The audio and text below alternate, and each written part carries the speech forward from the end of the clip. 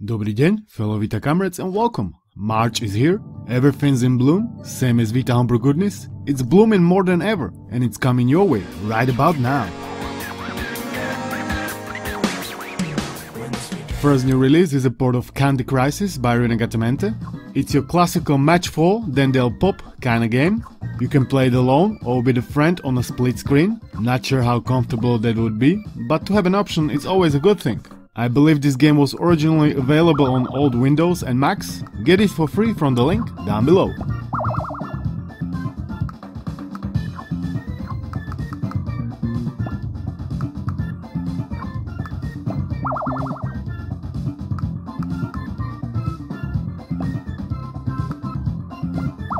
Second, we got a port of I Wanna Reach Unity by Mega Game Boy.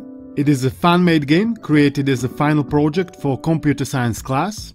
It is a 2D platformer. You can jump, you can shoot, you can self-destruct. I always liked self-destructions. There are like 5 stages plus tutorial. There is some fun to have here. If you are into platformers, game is for free with the size about 280 megabytes. Also guys, if you are enjoying these videos, like and subscribe, because there's certainly more to come.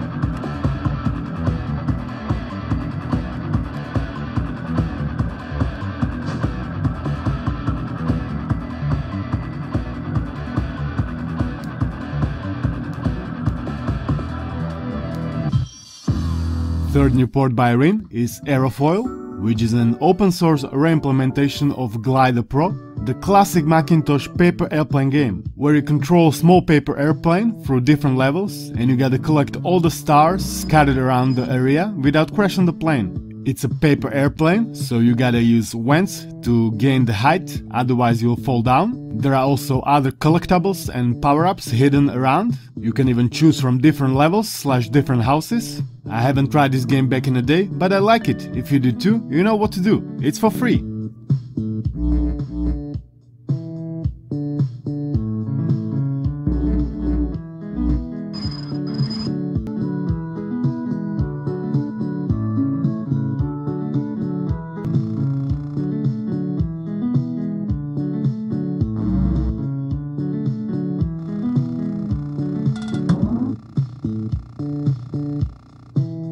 Fourth is a clone of Cut the Rope by Spanish Freddy, made in Unity. For now there are only 3 levels available, hopefully more will come in the future.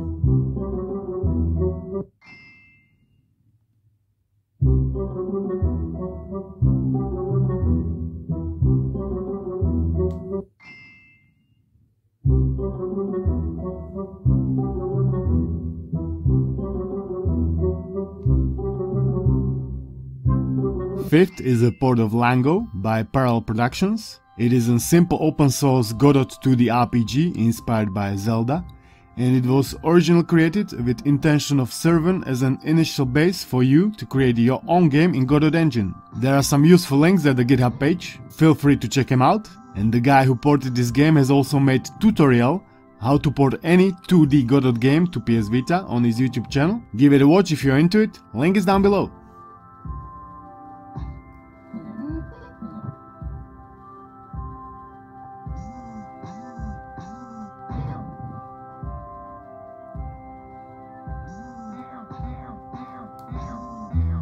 Sixth is a port of Funky Smugglers, originally developed by 11-bit Studios and ported by Renegade. It is a simple, fast-paced grab and toss game. You are standing behind X-ray machine at the airport and you are trying to grab and toss away as many illegal goods that are passengers carrying as humanly possible. You can stack the items you grab for extra combo points, but you can only hold on to them for a certain amount of time. There are a bunch of power-ups that you can collect, like slow-mo. There is a funky music playing in the background, and overall pretty fun game. I dig it. You're gonna need also game files for this one. In case you need any help with setting it up, please check our Discord.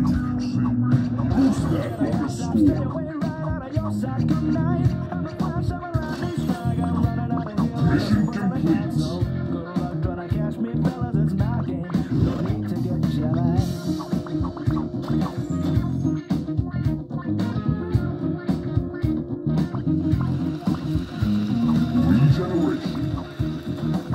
7th is a port of Anomaly Warzone Earth by Renegade, and originally also developed by 11-bit Studios. This is a very original game. It's like a top-down, reversed tower defense formula, so it's like a tower offense or offensive defense. You lead an armored squad of vehicles through the town. You gotta destroy the enemy and save the Earth from an alien onslaught. You plan the road, then you strategically choose which units to deploy, and you also take control of Commander with special abilities that are vital for the mission to be accomplished. Graphics are pleasant, controls are by touch only. You gotta use a lot of tactical thinking, but I found this game to be very fun and entertaining. I'm sure you're gonna like it. So go install it today and have some fun. Don't forget your game files, cause you're gonna need it for this one. And what's more, there is even Anomaly Korea available, which is a separate game, and it serves as an expansion campaign for Warzone Earth. Plus, there was even Anomaly 2 released, so in case you crave for more tower offensive goodness, install all of them and let me know if you like it. That thing's packing some serious firepower. Look at Friday.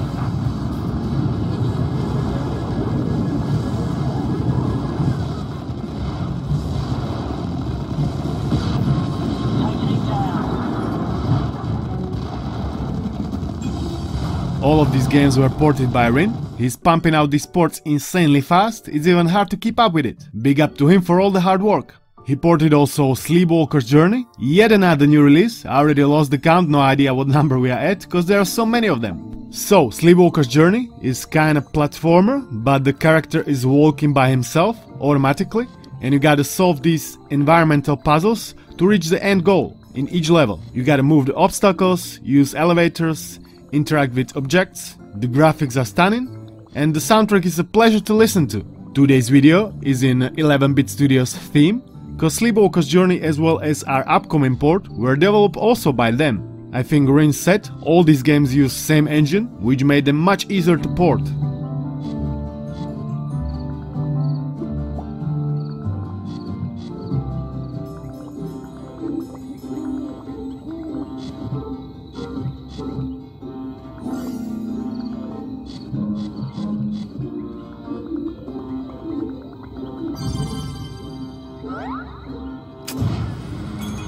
And the upcoming port is Anomaly Defenders, which is this time tower defense game.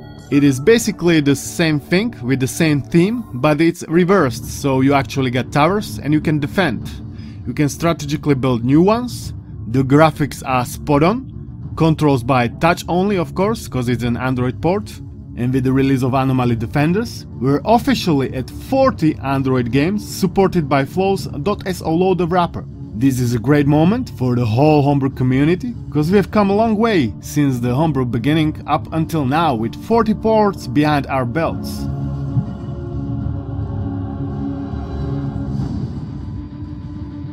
Majority of them happened mostly because of Rin's endeavors, which is mind-blowing, and it also reminds me that you should also update his port of QUake 3, where multi-threaded support and gyro aiming were introduced. Return to the Castle Wolfenstein also received gyro aiming, and our favorite Vita Voyager holosuit also received renderer improvements, gyro aiming and bug fixes. If you have any of these ports running, just update the VPK and you are good to go. Now a quick look at our Discord. Bonk wants to share with you Persona mod packs. There is a definitive edition Persona 2 Eternal Punishment with translation, English dubbing and HD intro. There is a mod pack for Persona 3 Portable as well as for Persona 4 Golden, which features 24 new Personas. Some even have HD models ripped directly from Persona 5. There is a showcase video of all the models on his YouTube channel, link is down below. Plus you can see all the changes on the screen right now. McFly wants to share with you old CD retail style menu with old music theme for Half-Life Opposing Forces and Blue Shift. There are also more new Polish translations for Half-Life, for Opposing Forces and even for Fallout 1. So if you are Polish, go and get them. I still have somewhere buried my old Czech Fallout version. I believe this should work too, I just gotta get to it.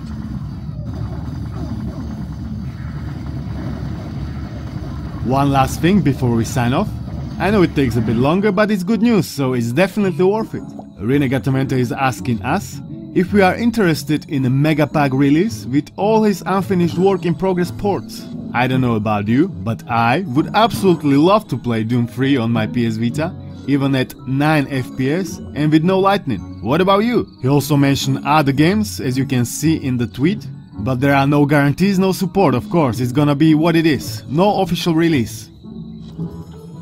This video could have been easily about Rin and 11-Bit Studios alone, so if you wanna support him even further, I'm leaving his Patreon down below. Thanks to you for watching, thanks to developers for hard work, thanks to members for support. Like, subscribe, join to help create even more content on this channel, and I'll see you in the next one. Peace out!